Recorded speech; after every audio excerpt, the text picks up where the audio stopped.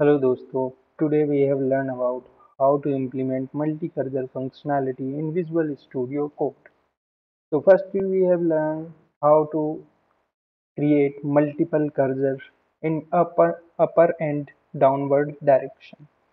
So for doing this we need to press Ctrl Alt plus up and down. I select downward, so it's a downward multiple cursor, and if we press a control alt and upward, so it create multiple cursor in upward direction.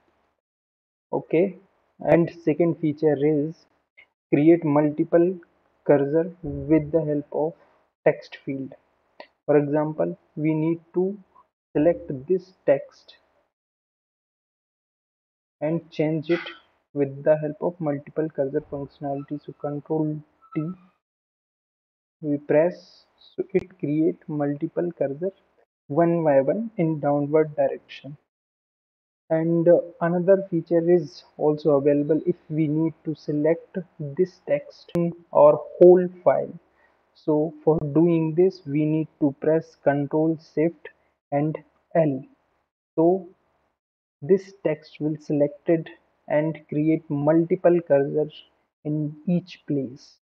So we can easily remove and edit text in our whole file. And if we need to create multiple cursors in end of each line, so we can copy this and press Shift Alt and I. So it will create multiple cursors end of each line. Thank you guys for watching this video. I think uh, I hope you understand this explanation. Thank you for watching.